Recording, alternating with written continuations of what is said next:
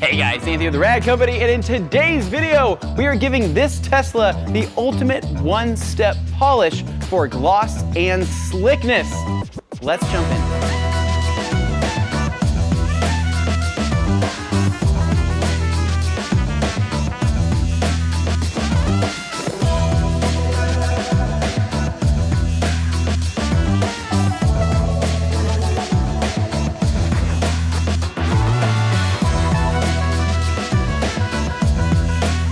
That is insane. That is absolutely insane. It's literally just that slick.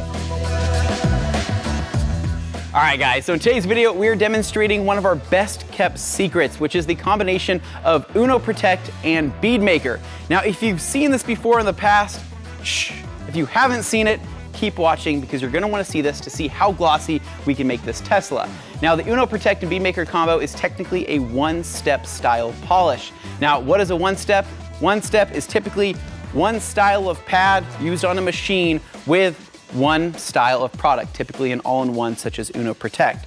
And so the idea is that we're not going for a full correction on this vehicle. We're going to try to extract as much gloss, remove as much defects as we can, just utilizing these basic essentials. So now you might be wondering, where does the Bead Maker come in? So when we're polishing using Uno Protect, we are not gonna be removing the product on the surface. We're actually gonna be letting it sit there and set up. Now, Uno Protect does have some correction capabilities, especially paired with a more aggressive pad such as the yellow wool here. Now, after we let the product set up, we're gonna be taking our Bead Maker, spraying it onto the surface, and then removing it. Now, what are we gonna get out of this? We're gonna get some light correction, but we're also gonna add some gloss and a ton, and I mean a ton, of slickness. Now, what is this gonna require? It's unfortunately, if you don't have a machine, going to require a machine. So in today's case, I'm going to be using the LHR 15 Mark III from RUPES and also the LHR 75 Mini from RUPES. Both of the machines that we do now sell at theradcompany.com, which is pretty dang cool if I say so myself. So other than that though, we're also gonna be going through and paint prepping the vehicle with our towels. Now, what are the requirements beforehand jumping into this combination? You're going to want to use common sense. Wash your car, clean your car. If you need to do some type of iron decontamination, make sure it's done. And also clay bar your vehicle as well. So we went through, did the wash earlier, and then we went through and then clayed everything just to make sure our surface was extra smooth. So from here, we're gonna be taking the paint prep, removing any of that residual stuff, but also making sure that the surface is cleaned and prepped so we have better adhesion of the Uno Protect. So let's grab our towel, let's grab our paint prep, let's get to prepping.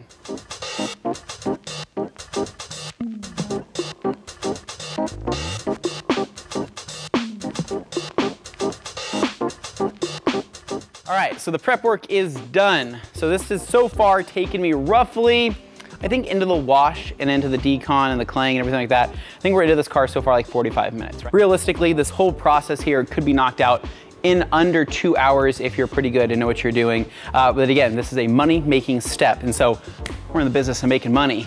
Business is good. So right here, DA, medium, wool from RUPES. I'm using a brand new pad here. Why am I using a brand new pad? You can also use a used pad, but Uno Protect does have some sealant properties in it, which means it will kind of clog up a pad the more you use it. So washing it rags to riches or using an APC is gonna be your best bet after you're done, just to keep it to where it's not, you know, displacing a bunch of compound down the road. So taking my wool pad here, I'm gonna throw it on the LHR 15 Mark III. There we go. There we go. That's what I'm looking for. All right, so after the prep work is done, we are going to take our Uno Protect, give it a good shake. And by good shake, I mean, if it's been sitting on your shelf for a while, shake it 2, 3, 4 hours. I'm just kidding. A couple of minutes, just to make sure everything's mixed up.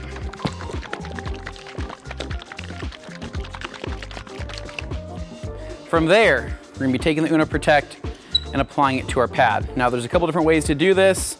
You can do a ring around it. I don't recommend doing the dots because the idea is that we do want this pad to have good, even coverage as we are applying the product, right? So a lot of people think that Uno Protect is something more like a compound, right? And it's not. It's something that we are applying to the surface to get the most out of its sealant properties. So I'm taking my hands rubbing those into the fibers. Another thing you can do before opening up after you open up a brand new pad is kind of get all those extra loose fibers from the wool out of there as well. But I'm doing this, and this, working it in. And at this point in time, the pad looks pretty well primed and we can jump into it. All right, now there's a couple reasons why I'm working pretty fast. First off, this person that owns this Tesla is coming to pick it up in like literally an hour and a half. So I need to have this thing all sewn up and done. The other thing, it is like 85 degrees in the studio today because it's 105 degrees outside and it's getting pretty toasted. So it's getting pretty toasty. So I want to get this done. So with our pad primed and ready to go, I do take a look at the surface just to make sure there's no other contamination on the surface, and it feels pretty smooth, especially after claying. There is water spots on this car and they are semi-etched. We're not going for perfection. I'm trying to extract as much gloss, as much slickness. That's what I'm going for, and that's what's going to impress the owner of this vehicle. So jumping in, taking my pad, starting at the midpoint here, starting at a speed of roughly 3.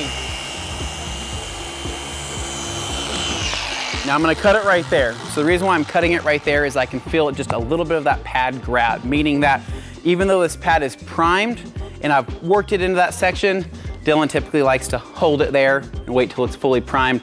I like to give it a little bit of movement. So from here, I'm gonna take a little bit more of my Uno Protect, apply a little bit more to my pad. Then from there, that's gonna get me enough to knock out the entire side of this hood, and I can keep up with the speed. All right, so one thing I like to do is after making my pass, I do like to take a quick glimpse just to see what kind of correction I got and to see if the pad I paired with Uno Protect was the right choice for the paint. So I'm gonna take a towel here, just do a quick little wipe, and based on what I'm seeing a little bit of that surrounding etch from that water spot, but it's nowhere near as bad as what it was. So what that tells me is that I can make either another pass to try to get a little bit more correction out of it, or if this is what I'm getting paid for, to enhance gloss, enhance slickness as much as I can in one step, then I'm gonna call it good and I'm gonna move on. So with that said, let's go ahead and knock out the other side, get some more product in this area, and keep going.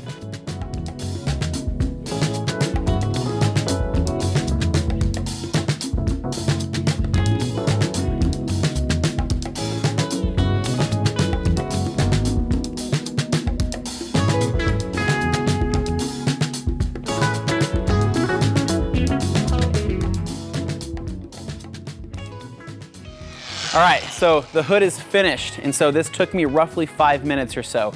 Now you'll see I'm leaving product on the car. I'm gonna continue to do this through the entire process. That's the whole point of Uno Protect, is to let it set up and then come through with Bead Maker for the wipe off, and it's gonna be delicious and smooth. It's gonna smell amazing. It's gonna look amazing as well. So for more correction out of this combo, right? If you're looking to get more out of what I'm already doing right now, that's when you would jump up to the blue coarse wool or the hybrid wool, however you wanna call it, from RUPES. That's gonna give you more correction, but may introduce more micro marring as it doesn't finish out as nicely as the yellow wool, in my opinion. I love using wool because it keeps the heat down. And again, it's like 85 degrees in here. I am sweating, so keeping the heat down is a big priority. So to make the most out of the time we have left, I'm gonna knock out all the big areas with the LHR 15 Mark III first, right? That way I'm not switching hands between machines constantly. So anything that I can knock out with this, I'm gonna use. All the smaller areas is gonna be the 75 Mini. This is gonna cut down on my time and hopefully make me more money in the long run.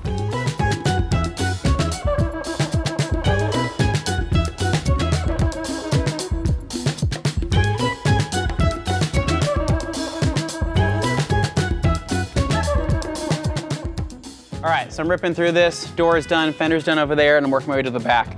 Now, some people might wonder, when do you switch your pad? You're gonna wanna switch your pad when A, it starts getting too hot and you start getting a lot of product buildup. That's one of the downsides of using an all-in-one such as this, is you're gonna have buildup. So the hard part about Uno Protect is, while yes, you can attempt to blow it out if you want to, it's not like a traditional compound that's just gonna, release all of that debris. A lot of that kind of gets stuck into the pad as well, so you might have to do a full-on wash. Hence why a second pad is necessary. So if it gets to that point of buildup where the product's really not working right, or maybe you're having a ton of lint coming off from the amount of heat, swap to a different pad, right? Go wash this, let it cool down, wring it out, and then this will be ready to go once the other one is finished up for that time. So anyways, keep in mind, and then also keep a lookout for your backing here. So when you're doing a one step and you're working really, really quick, you wanna make sure that you're not introducing too much heat because you are running this technically at a higher speed setting. So I've been running it at a solid about 4.5 here on the Mark III, and so you don't want delamination happening from the backing plate area to the actual foam. So we're making good time here. That was roughly, I don't know, probably another 5 minutes there for the door in the front quarter. And so this will be about another 5 minutes here, and it saves a lot of time not wiping off the product, you know, immediately, because I'm not having to grab another towel and set the machine down and do that. Having it sit there until we can come back through with a bead maker and towel is like the biggest time saver ever. But I can tell this is gonna look pretty dang good once we're done. So I'm gonna knock out this section and then probably some of the rear. Then I'm gonna swap to my other pad, jump to the other side, and we'll be well on our way to get into that bead maker. All right, so the driver's side is done, completed, finished. So let's jump to another pad here. So this pad is feeling pretty toasty if I say so myself. Jimmy, catch this. Again, with a one step, you're typically working at a higher speed. You can work at a slower speed if you're not on a time crunch, right? But again, time is money. We're trying to work quick here, and so that's okay. We're moving on to our secondary pad here. Now, for this, since definitely there's no roof, I mean, the roof is glass, I'm just gonna spray Bead Maker on the glass, but if it needed to be polished, then I may need a third pad, but typically me and Levi can get through this with about 2 pads, 2 larger pads, 1 smaller pad, and we can call it good for an entire car. So putting this on here, can I get it right the first time? I can't, I never can. Come on. Just can't catch a break, guys. You know what, as Levi says, it's good enough for the girls that we go out with. Let's get started.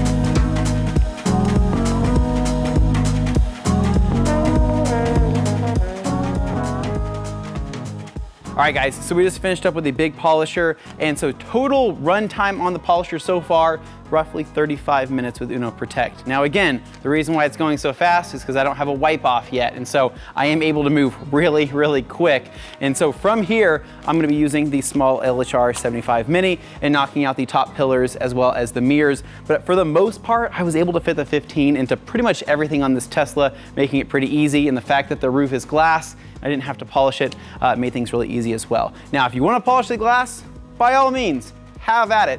I'm just planning on bead makering the glass after prepping it and calling it good. And so with that said, we're gonna throw this pad on this, hopefully have better luck, knock out the pillars, knock out the mirrors, and then it's time for the good stuff. All right, so we just finished up with the 75 Mini, and so now, depending on when you started and how fast you were, you do have a small wait time. Now, we typically recommend waiting roughly 30 minutes for that Uno Protect to set up before wiping off with the bead maker. But if you remember right, I told you it was about 35 minutes into polishing time. This was maybe another 5 minutes or so, which means that the hood was done about 35 minutes ago, which gives us our setup time, which means we can jump straight into it with Bead Maker and start wiping off and revealing that beautiful high gloss, high slickness finish. So let me show you what I'm talking about. So it's time for that delicious wipe off. Now for this, I like to use the FTW. I used to like the Edgeless 365, but the FTW has kind of won me over recently with this type of polish removal. So taking Bead Maker here, have it in an IK sprayer, I'm going to spray my towel, prep it up, and then give some sprays on the surface. You don't have to do a ton, but you want to have some decent coverage on here just to help with the slickness, the wipe off, and okay, enough talking, let's do it.